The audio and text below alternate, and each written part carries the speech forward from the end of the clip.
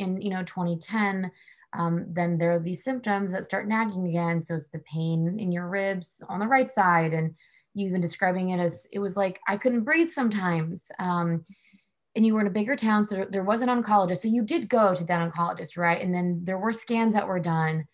But it was like, oh, there's nothing on the scans. Their light chains are up a little bit, but nothing to worry about. And I'd love to hear more about your reaction to that, right? So you are feeling these things, but what you're hearing from the doctor isn't matching up with those pains. Yeah, it was really strange because it kind of came on suddenly. And so, but I don't know if it did. Now that you look back on it, you think, well, maybe there was pain there and I just ignored it. But it just really came on suddenly where I had, we were out of town and I was sitting on some steps and I sneezed or coughed or something. I think it was sneezed and it just popped in there. And I just had so much pain. And that's where we went to an emergency room, everything. Couldn't breathe. I couldn't sit. I couldn't lay without being in excruciating pain. And of course, then I start thinking myeloma. And we really we hadn't seen it for 12 years. And so they couldn't see anything on the x-rays at the emergency room. Then I went back to the oncologist. And like you said, he didn't see anything. But like the light chains test was pretty new back then. And so he didn't have a history of my light chains. So it was difficult for him to say, oh, well, there's a trend, it's going up, it's going up, it's going up. I felt like we needed to do something because those light chains were going up. He just felt really confident that there was nothing going on. And yeah, so mentally it was just really hard because I was like, I think there's something going on. So I just put it to the back of my mind. And then when we finally saw a doctor, when we moved to Casper, we moved all over Wyoming, but when we moved to Casper, we saw the doctor here and he found a big, plasmacytoma on those ribs that and he's like, well, I've been telling him about other pains. I was having pain in my skull at that time and in my femur and my hips. And he did some scans and he's like, well, are you having pain in your ribs on the right side? I was like, yeah, for about 2 years at this point. And I said, I just don't tell anybody about it anymore because I thought it was nothing. And he's like, well, you have a large plasmacytoma on those ribs and it's obviously been growing for a long time. And so I don't know what happened with those scans and why you couldn't see it in those, but it's just it was just very strange. And once again, it was one of those things where I wanted to fight for myself and say, hey, you need to listen to me. I am having these issues and no one's listening to me. You're just kind of blowing it off. And so I've had that experience so many times. And I've learned over, 23 years now how to say, wait a minute, I know something is going on. We need to keep investigating this until we figure it out. Wow. I mean, and it just sums it up so much, that point of, again, the same message. And let's be real, it is hard sometimes, because you don't want to be that patient, right?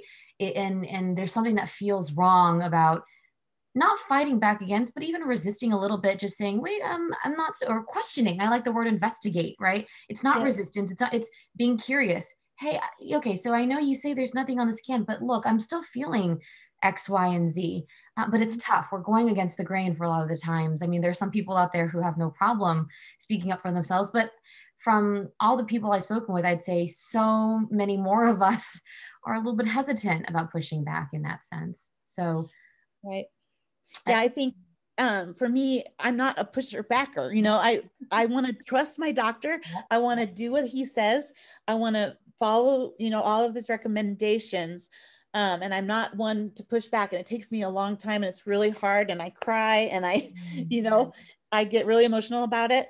But I just learned how to, have a conversation with the doctor in a way that, and it's taken a long time, to be able to do this in a way where I'm just saying, hey, there's something wrong here and I need you to help me with it. And is there anything else we can do? And my doctor and I that I have now have really come to that place where we're able to have those conversations really easily. So it's hard. It is hard because you want to trust them and you want to put, your faith in what they have to say.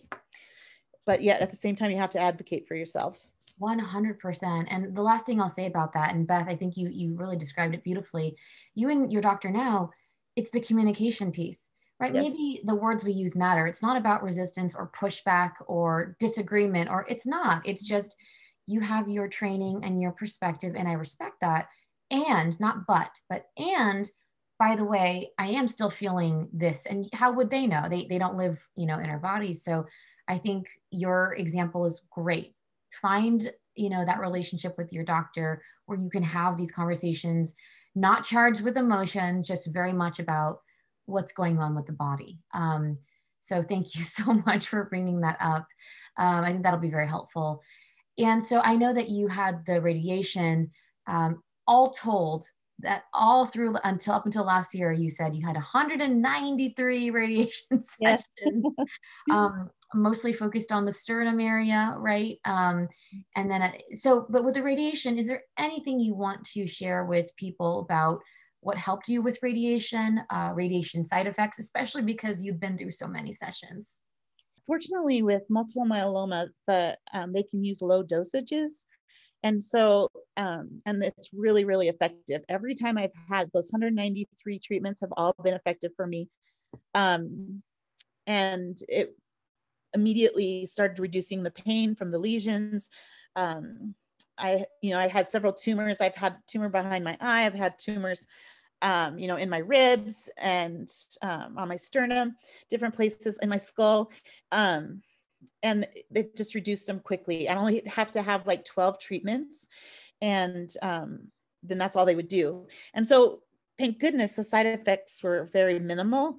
I mean, there's definitely tiredness and fatigue, but even redness didn't, I didn't even have like burns or anything. I lost some hair when I had to have some done up here, and then an eyebrow, part of an eyebrow. So that caused hair loss a little bit. But mostly I didn't have nausea. I didn't have anything like that. I think I'm really fortunate because of my age and being young and going through all of that. And I'm still young for being treated for multiple myeloma. And so I think that's an advantage for me in that my body handles it pretty well. It's getting harder and harder, I think as it builds up in your system and you have so many, but even this last one that I had a year ago, it was on my ankle and I didn't have any real side effects except for maybe a little bit of fatigue. So that's very different from my myeloma patients. I'm in that oncology center with all different kinds of cancers and, and some people have a really hard time with radiation. And so they have to, deal with the side effects that I didn't have to deal with. So.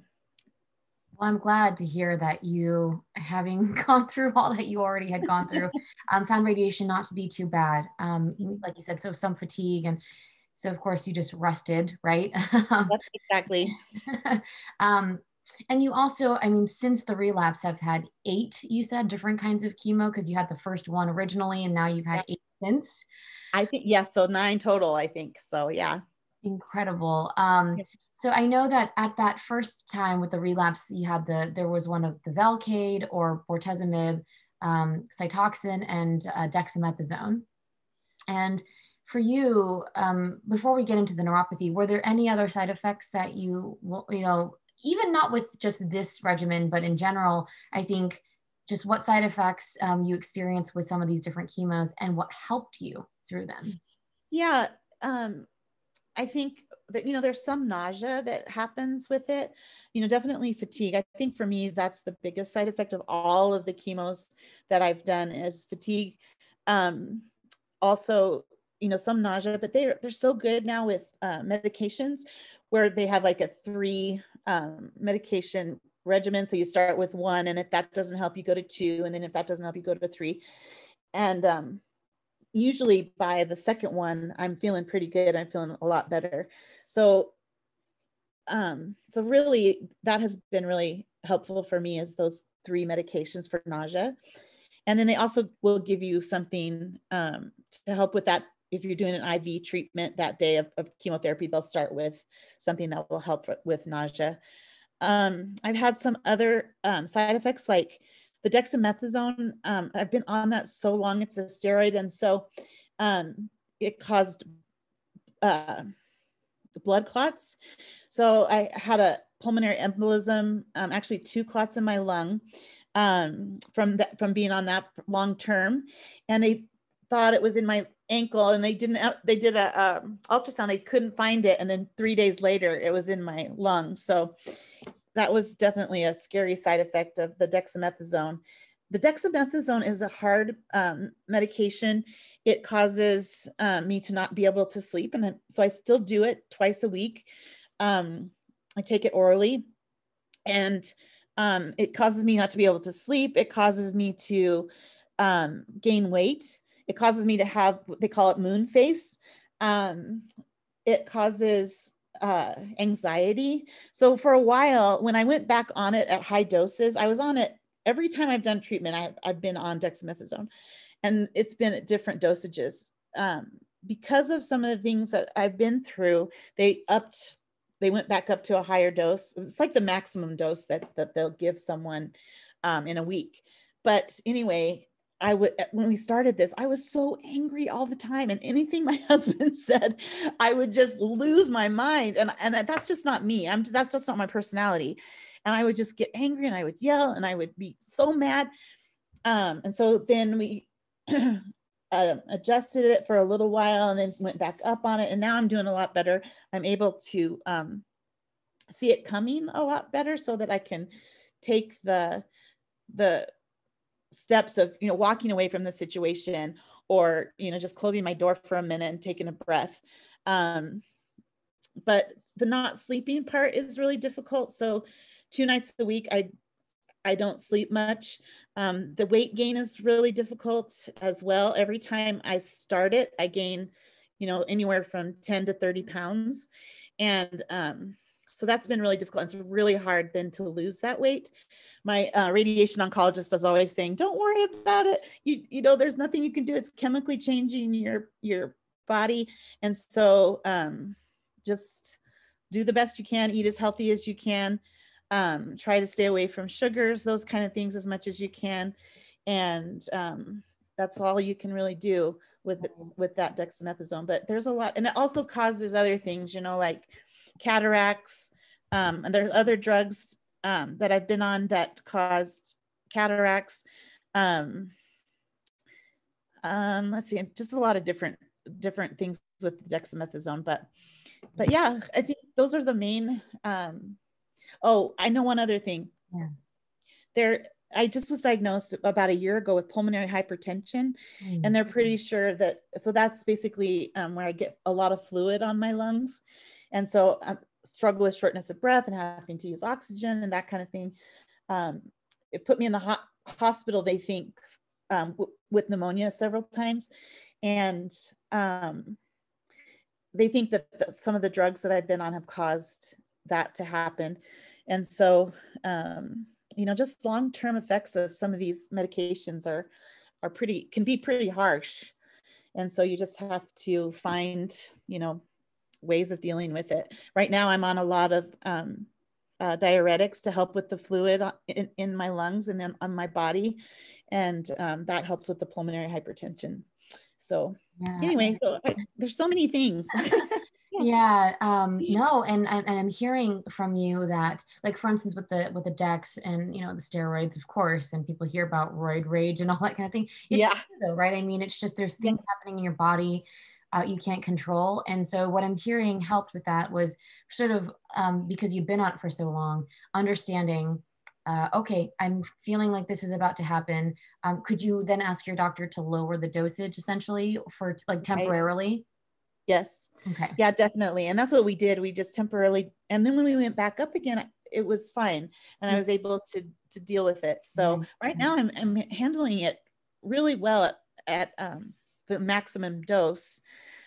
So I just think I've just learned, unfortunately, had to take it for so long. I've learned how to deal with it. So Yeah, no, but thank you for sharing that and what helped, because I think people are always looking for some ideas, you know.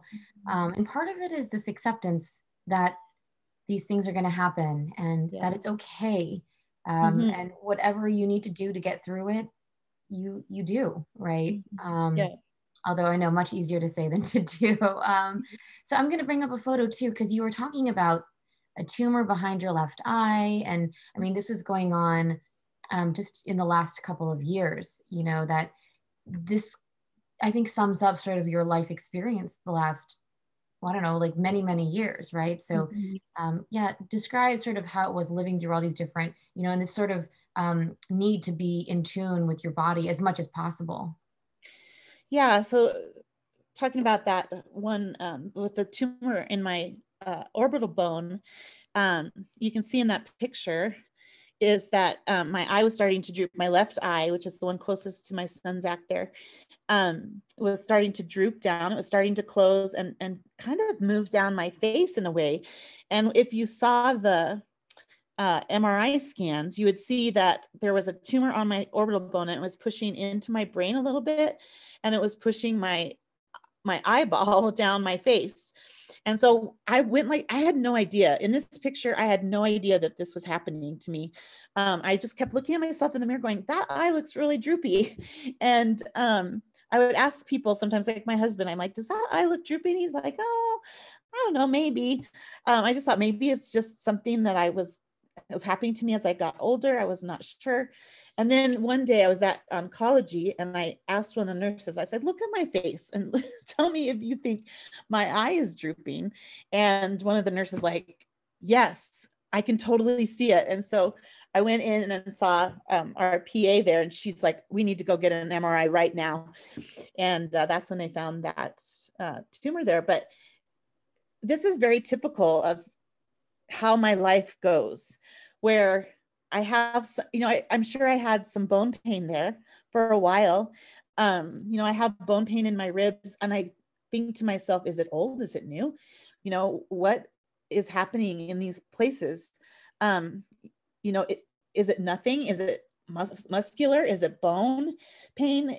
So this is, and a lot of it too is because I don't show the M protein. So the only way that they really see the progression of my disease is through pain, and it's through the light chain test.